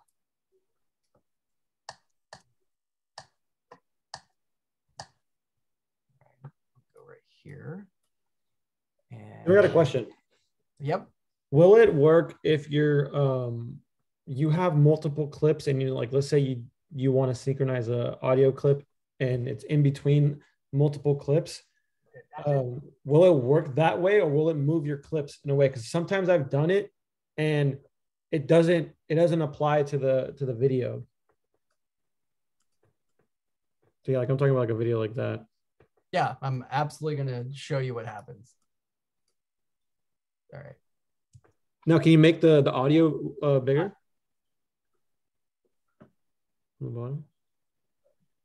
You want to see the audio? No, like expand like the whole like clip of the audio. Oh yes. Because sometimes I do it and it just doesn't. All right. So basically what I have here is I have these clips and I want to sync this audio, right? We'll even make it bigger. Yeah, like that, make it bigger. All right. Let's see what happens. Okay, I want to go by audio, right? And what's interesting is it'll even give you track channels. So for example, if I said track 2, but I only recorded on track 1, it won't synchronize. And so let's say, okay. Now, what's interesting is it did jump the audio because the video was dominant up here. Yeah. Because it's locked in. But what happens if we put this on a different channel? Let's just mess this up, for example. So I had put it on a blank channel where there's plenty of room. Oops, sorry. Let me just put it up here. All right. So now we have these two and this. What happens if I try to synchronize here? It won't even let me do that. Well, let me do it because it's on the same channel. So let's put on a different channel. Oop, I moved all my audio by accident. Let's put that back. All right, let's select those. And just so you know, I'm selecting by clicking and dragging those clips, and then I'm holding the shift button to select a third element. That allows me to select, instead of, if I click and drag and try to select, it's going to select every single thing in here, and that won't work. So I'm selecting this and selectively selecting this, and I'm going to say synchronize. Let's see what happens. It covers everything. The video stayed in the right place, but my audio ended up deleting everything on there. So it kind of edits it there. So that's something to know. So I always, when I do something like this, I always put my audio on a new track so that I have areas to work around so I don't mess up any of my old edits. Make sense? Yeah. All right. Tim, what about so we use time code. So can you, I'm not sure if we did recorded time code on this one, but because I'm not sure which red this was, but yeah, you can definitely sync via the time code element too. Let's take a look to see if you're running time code on your slate is going to have your time code, right? Yeah. I think they were running time code. It showed on the original, that clip that over there. Yeah. We can just find a clip. Let's see. Yep, running time code. Yeah, but I'm not sure if the slate was jammed to the camera. So I am yeah, it looks like it's right. Because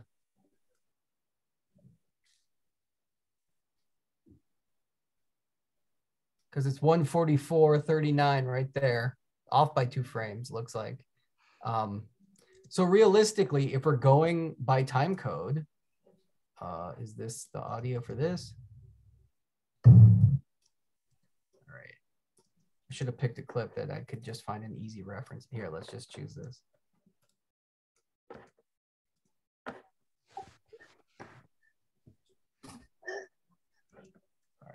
just select this. I'm just not going to waste my time by reorganizing. Let's just pretend. Oh, here, we could use this original clip. All right, so we have our time code there.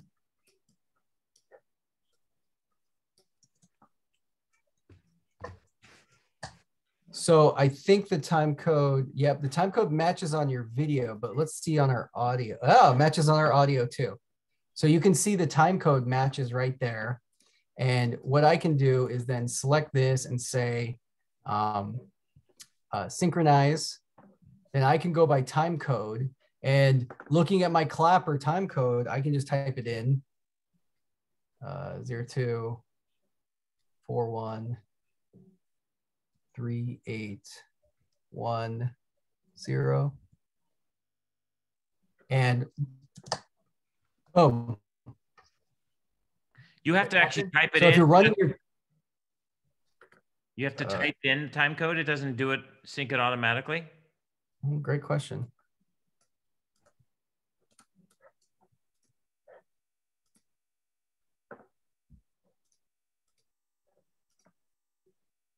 Yeah, that's what it's supposed to do. Oh, yeah, absolutely. So time code works as well. Action. So that's even better, because if you have time code sync on your audio and video, then you can put in, you don't even need the audio element. So if it's a quiet scene or it's just ambient noise, you won't have to base yourself on the ambient edit. I rarely ever work with the time. I'm never fortunate enough to work with the time code sync, Grant, which is great to have that on a set. So keep that in mind. Yeah, so all of our projects have it. So Alex, that's what you should be doing. David, Joe, I mean, that just will save you tons of time. Yeah. So then something like this, we're layering in sound effects, we're layering in music. Look at his face. Multiple channels, let's see. So we can see like, oh, that sounds a little loud in the edit. So we're gonna find this sound effect. So we can go in and adjust this by going in and just bringing the audio down a little bit. Let's see. Working with, look, we have we're working with multiple sound effects there. So layering it to make it really sound realistic.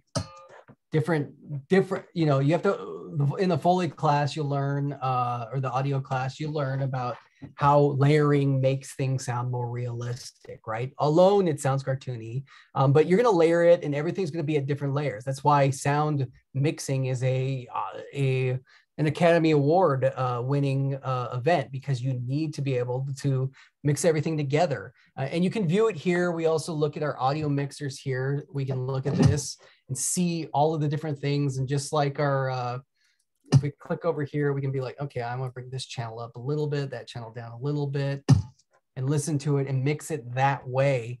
Those are all individual channel audios. Specifically, let's take a look at, this is audio channel 4, which is right here.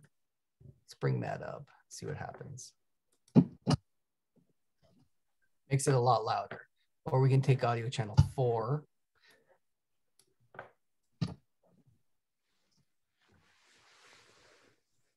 So we actually can see when I adjust this, I'm adjusting whatever clip is in audio channel right now.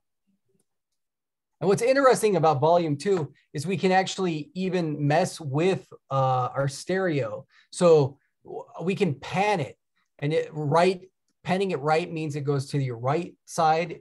Watch the audio meter. All right, let's just mute everything else. Okay. Mute. And audio level 4, we don't want to mute. Okay, so I panned it to the right. All right, I can pan it more to the right. All right, all to the right. So now that I've panned it to the right, oh, we're still hearing audio clip. But this clip alone, we're only seeing it on our right channel here.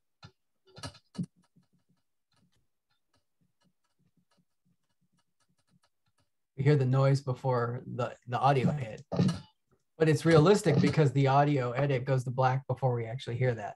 So, but just know that like you can pan if you are creating a stereo thing where you want it to be on the right side of the theater or the left side of the theater, you can mess with all of those elements. Last thing I want to talk about for just the basics of audio, we talked syncing, we talked volume.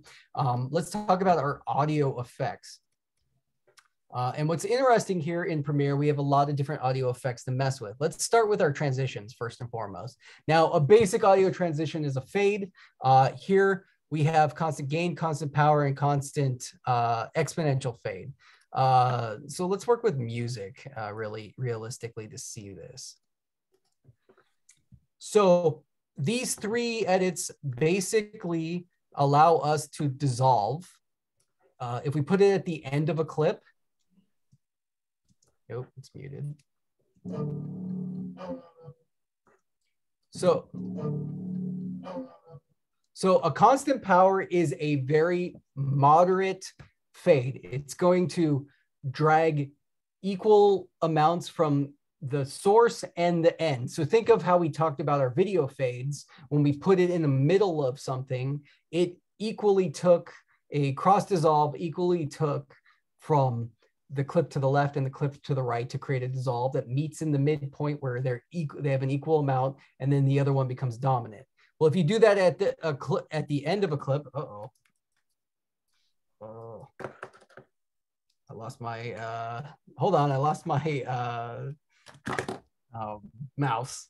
Let me get a new mouse. Lost his mouse. What? How do you lose your mouse? The US, it decharged. My USB mouse ran out of power. How do you lose your mouse? Come on, give me a break. Come on, Tim. Trying to use it. Doing this during class. Yeah, pretty embarrassing, right? That's what happens when you ignore. Sometimes when you watch too much Shrek. Well, is there really too much Shrek? Is the bigger question. Yes. Yes. Well, that's where all of you were incorrect. All right, good. Okay, I got a less fancy mouse now. My magic mouse is out of power. That's the true magic. Oh, and I messed up my. Oh, my. I messed it up. Okay. Here's my. I dragged sequence up here. There we go. Oh, wait, no, I don't want to do that. I guess I'll do this. Great. All right. Great mouse. What was I talking about? Effects. Effects. Thank you. Yes. Okay. So our constant power is going to be a general fade. Now, what's interesting too is you can fade between audio. So realistically, why would I want to do that? Well, I don't want to be in this one. Okay. Realistically, what if I want to edit my music to sound different? Well, we can realistically go in and take our clip.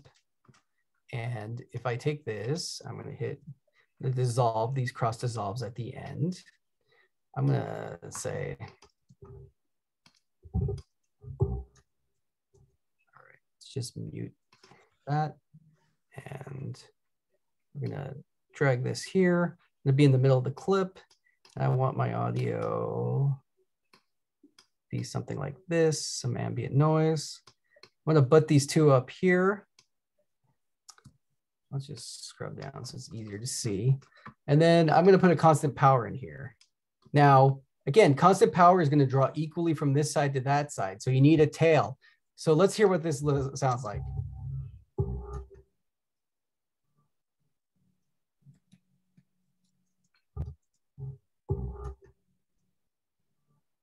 Well, I intentionally chose something that wasn't going to be good. It was kind of be noticeable. This sound yeah, you can fade between songs, but realistically, you don't want to fade like on a beat or anything that's too, you really, like any edit, you want to make your edits as invisible as possible. And I feel like this edit would be distracting. I only point this out to show you why you would use this. again, what's good is like, well, what if I want my song to fade out? Well, putting a constant power at the end of your song can create a constant power is usually defaulted to about a second. And what you can do is you can click and drag and make it longer or shorter. Okay, great. So Tim, hold on 1 second, please. Yeah, she can come in here. I might have to wipe a butt, Grant. So I'll keep you up. No worries at all. This is what happens. So one of the things that we often do is we'll have a song that we like, or music, and we want to think of horror films, that there are peaks, places where the music needs to be more intense or it needs to tail off or whatever. So oftentimes what we take a song and we cut it up into pieces and put more intense sections in some parts of the film and more mellow parts or less intense parts. And then you basically are fading them together. You're blending them together so it seems like it's kind of seamless. I do that constantly. I'll take a song and I will put it together. I think about it another thing. Just the other day, I made a birthday tribute film for my mother-in-law, and I had, I don't know, like 500 pictures of her throughout her life, and we wanted to use these 2 songs. Well, the songs weren't long enough, so I actually took the song, doubled it, and then blended them together. And you'd never know that I added an extra 32 seconds of the song. It seemed like there was just a couple more verses or whatever. You can do that with music very easily by blending them or fading in between the songs. For my corporate videos that I make, I generally, in fact, I'm sure I did it on some of these. I'll go in and I will find a sync point, a beat where, look, my clip was either too short or sometimes the songs are too long. And I specifically, oh, that's a bad one. Let's see. Okay, this is a good example, I think. At all. All right, so here with this song, I know for a fact I wanted, most songs have a natural ending, right? So if we mute all of this, this is a cauliflower mashed potatoes. Enjoy. So see how it has kind of a up bridge, kind of natural end to that? Well, my song is 4 minutes long and my video is only 2 minutes. Well, I just naturally went in and made a cross dissolve here. That's not even very good, but I definitely chose a good point to hide it because when it's fully edited. Most of all, healthy cauliflower garlic mashed potatoes. Mark Ramley to yours. You never can even hear the audio edit because of he's talking over my audio edit. So realistically, if I wanted to go in and finesse it and to where the beat is completely noticeable, I would find most like corporate songs or songs follow a pattern, right? You have the 4 beats. And if you cut on one of those beats, you should be able to merge your audio pretty easily without even needing a crossfade most of the time. Does that make sense? Yep. All right.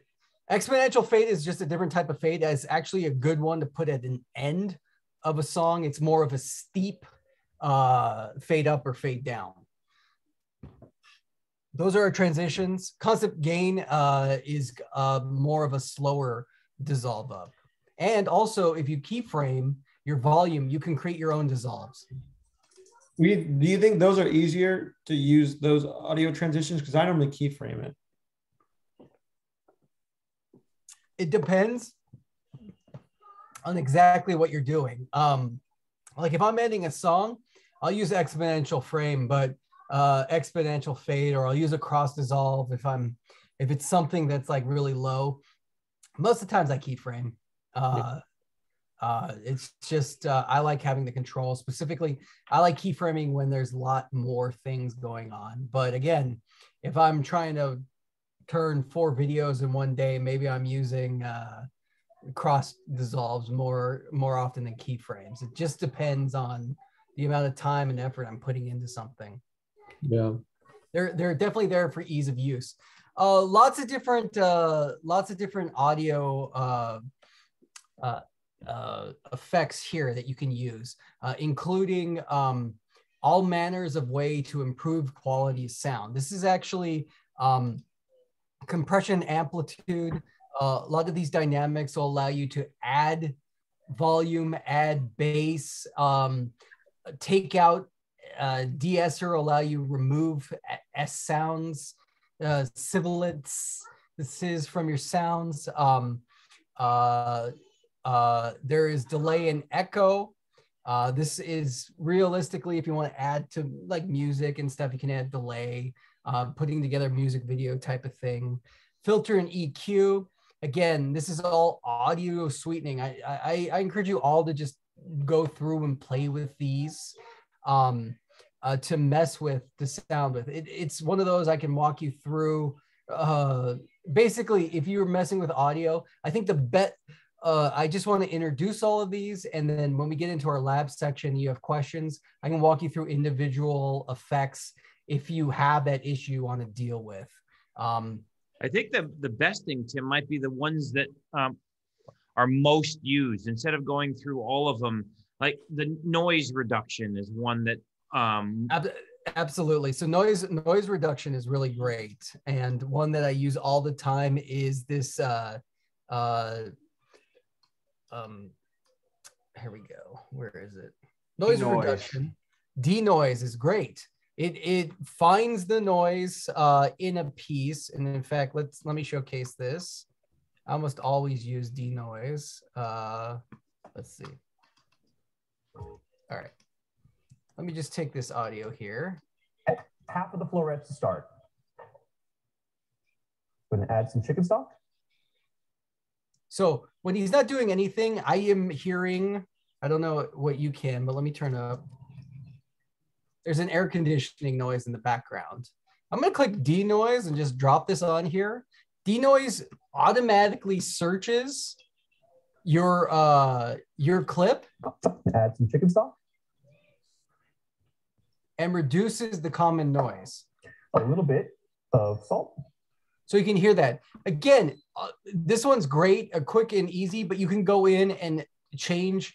So I'm gonna click here. Now I'm hearing only what's being taken out of here, and I can actually adjust how much or how little specifically. So this is 100%. I'm taking that noise completely out. Now I'm going to turn this off to hear what it sounds like. We're only going to use about half of the florets to start.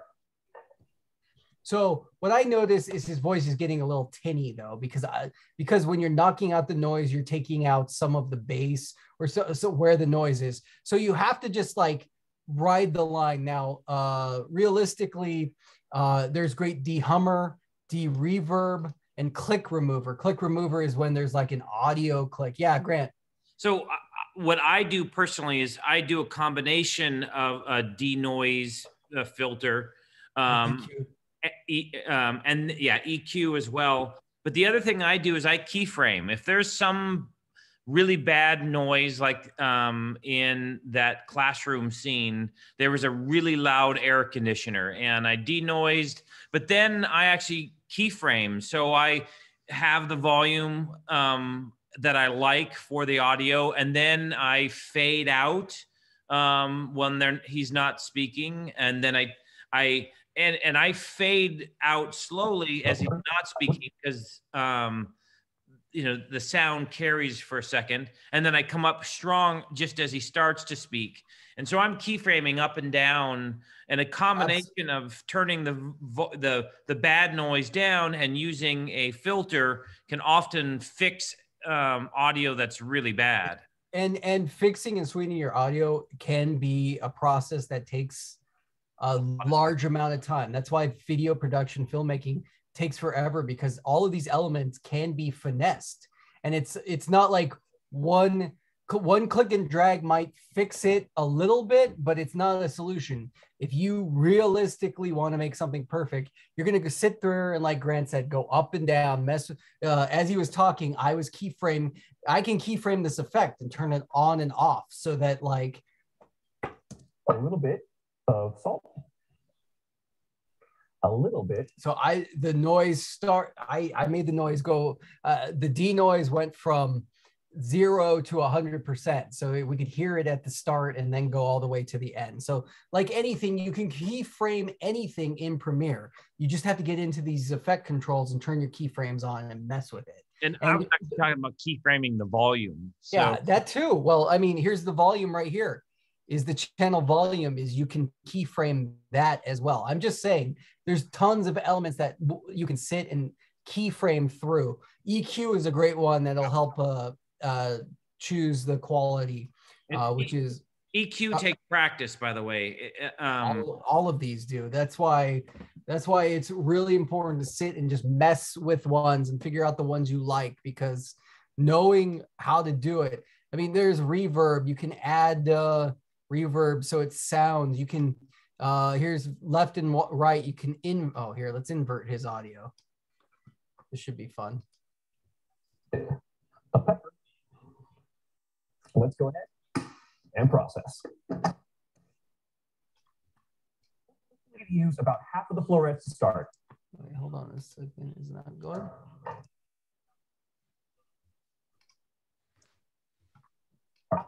Florets to start.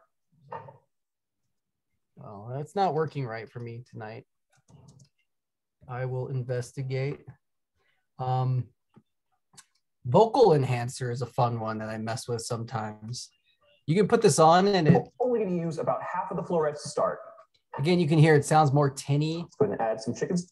There's parameters in here, like high tone mode. You can go low tone.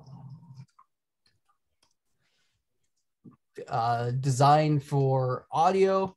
Just a ton of them where you can mess with it. Time and pitch. Pitch shifter is always fun. That's kind of more what I was thinking of. And we're only going to use about... All right, let's shift Ken's pitch. All right. So in honor of the Chipmunks, this is what they were doing to make the Chipmunk. They just shifted the pitches of the singers to make the Chipmunks. Spoiler alert, they're not real. Balance, mute, and volume. You can mute the whole channel by dropping that on there. You can balance your audio from left to right if you have separate audio channels. All right, any questions or comments about any of these elements? I really just suggest that you go ahead and play with all of these to figure out what you like.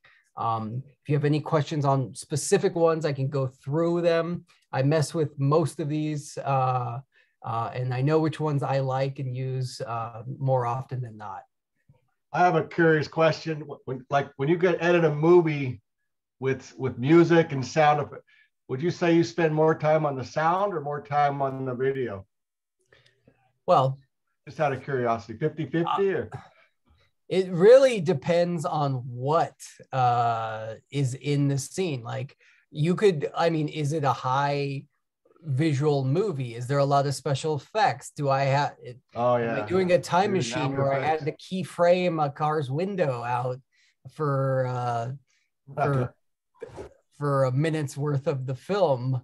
And I've learned that how much keyframing really stinks when I'm masking something, and how you have to really be intentional, and why a Marvel movie takes years and years to do scenes, because they have to put, Iron Man in every scene in the Hulk.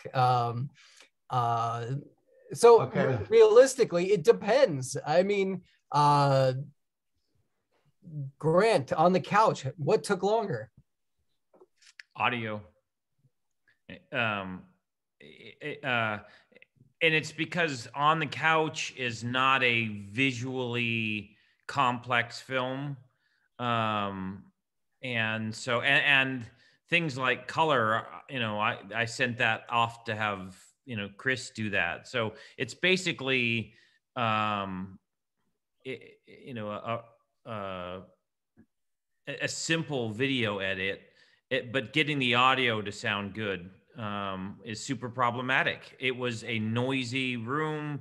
There was traffic, there were airplanes, and when you want to cut back and forth and there's an airplane in one and there's no, sound, or not only that, but we would turn the microphones in one direction and we get a very different noise than when you turn it in the other direction, because the direction of noise in the microphones. And so that was problematic. The big thing on the couch was we were picking up so much movement from the lavaliers, the rustling noise, and yet the shotgun mics were picking so much ambient sound that was not usable. So when you watch, that's the thing that I cringe when watching on the couch is there's some rustling noises that I spent hours and hours and hours and hours trying to hide and fix and find solutions. And so, yeah, audio to me, you don't think about audio when you're recording so much, but if you don't do a good job, it means absolutely. I mean, that's why over 90% of audio that you see in major motion pictures is done in post. ADR and Foley is the vast majority of the audio in the movies and major television shows that we watch. Yeah, the whole fix it in post motto is just it is real, like, hey, this isn't my problem, this is someone else's problem. But when you're no budget filmmaker, you know that like future Tim or present Tim really hates future Tim and past Tim at the same time. So it's present Tim always needs to be kind to future Tim and do the work then, so that when future Tim becomes present Tim doesn't hate. Hey, Joe, you explain the time travel stuff.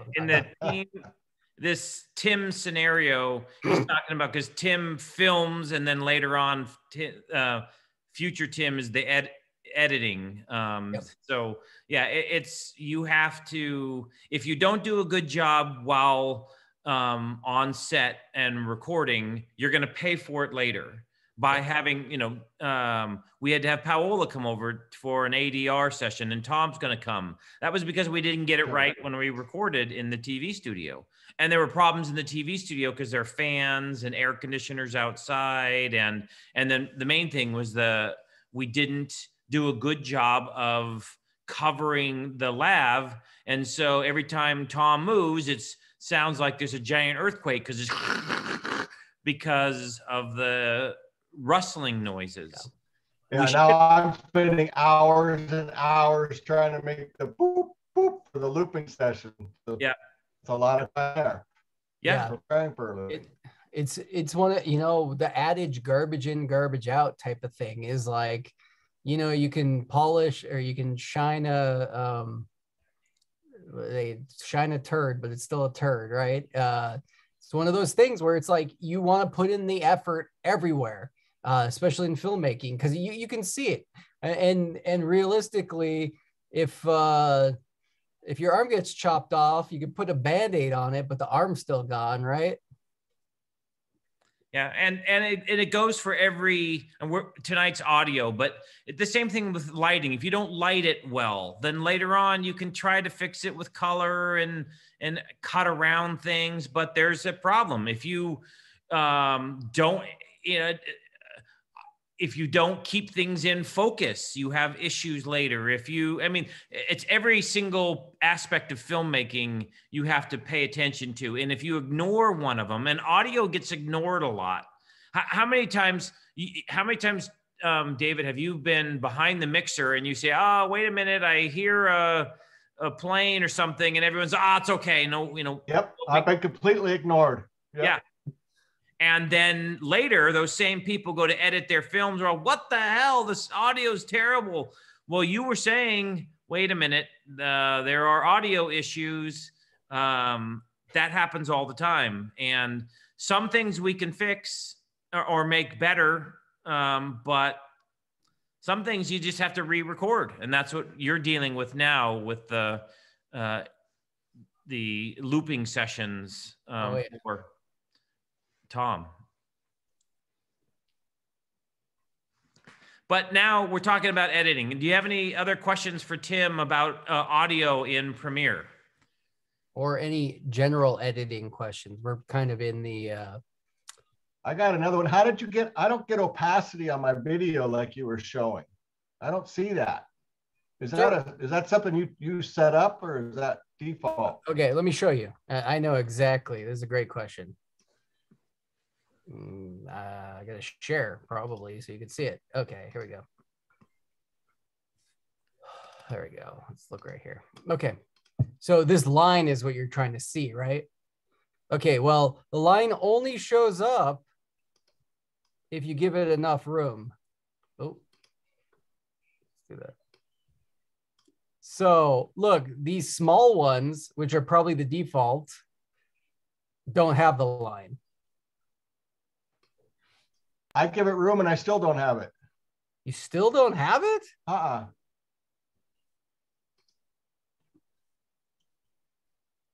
You might have to go to the toolbox to add it to it. Right there on the... That's why I wonder if it's a setting somewhere.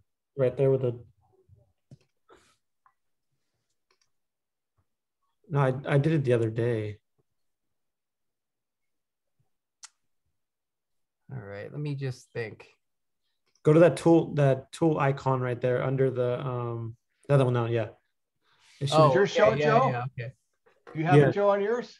Yeah, I have it on mine. It's on this box right here. You have to add. Do you have see the little wrench?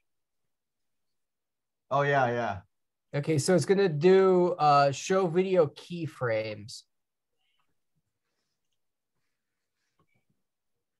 Thank you, Joe. Yeah. So yeah, I turned it off. Okay. And then is Sophie still here? Yep. Because if I say show video thumbnails, this allows me to now show, like, if I have them big enough, I can actually see visual representations of the, it's going to show me the first frame, basically. I know in iMovie, you kind of can scrub through and see what it is, but here, this gives me at least the thumbnails. I don't like working with that, but again, we can see show audio names. But see, David, if you were to like mess with like the speed, because I know sometimes I'll lower down the speed of a clip halfway and then keyframe it back up. It gets rid of that line. I like this. Minimize all tracks. And then what's interesting too is you can manage your presets and make your own preset, save it as a preset. So that when you come in, it must have got turned off and just that's what you've been living with. Mm-hmm.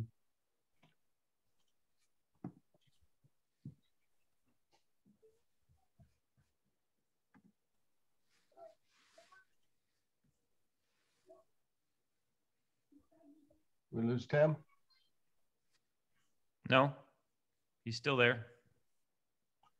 Hey, Tim? Yep. I have another silly question. I love silly questions. It's something I do all the time, and I'm embarrassed I don't know how to get it. When I like accidentally drag and drop like the timeline up to where you see the video. Yep. The whole window. Like this? Yeah. How do you get back? How do I get back? I always go to workspaces and default. You just drag it back down. Let me make it look so easy.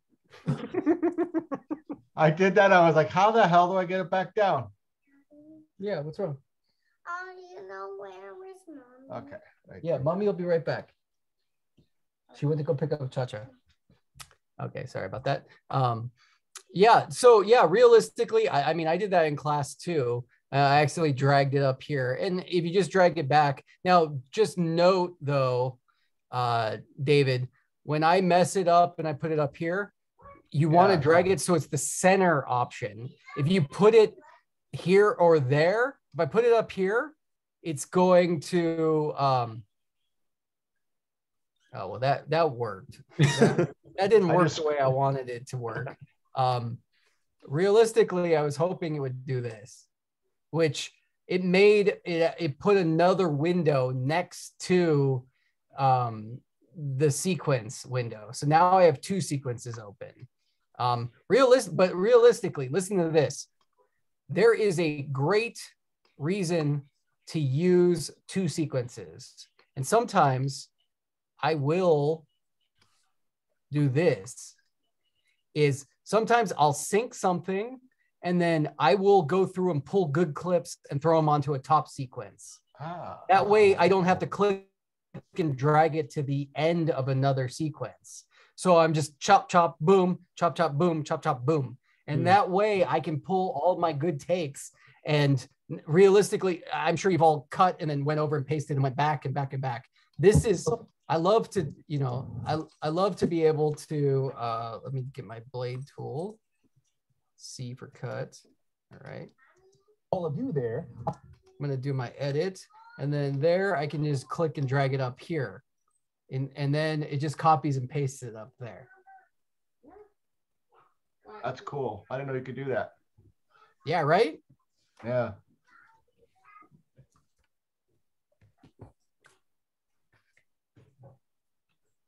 Any other questions? I love silly questions. I'm trying to think of one. I know I had a question for you this week. I'm going to have to get back to you on that.